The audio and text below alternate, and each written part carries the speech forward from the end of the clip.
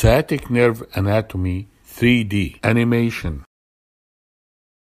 The sciatic nerve arises from the spinal nerves of L4 through S3. It has two components, the common peroneal nerve and the tibial nerve.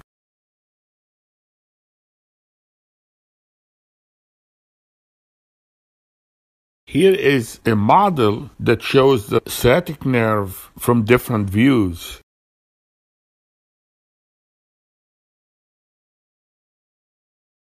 Here you can see the spinal nerves from L4 to S3 and how the sciatic nerve is composed.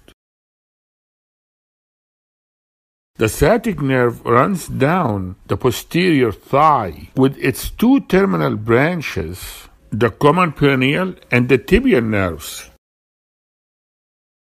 The nerve emerges from the pelvis below the piriformis muscle and enters the thigh between the ischial tuberosity and the greater trochanter.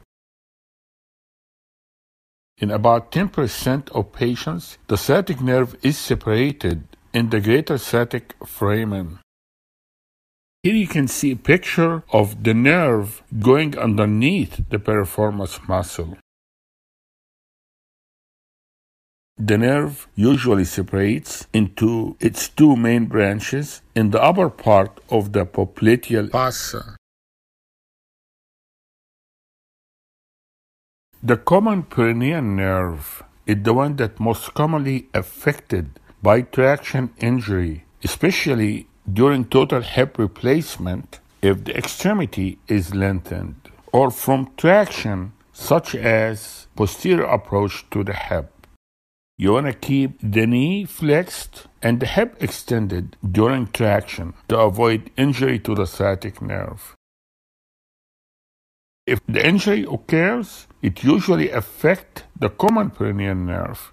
The patient probably will get foot drop or weakness of foot dorsiflexion. It's also important to know innervation of the short head of the biceps femoris is the common peroneal nerve in the middle of the thigh, which is different than the long head of the biceps femoris. Innervation of the long head of the biceps femoris is the tibial nerve. Thank you very much. I hope that was helpful.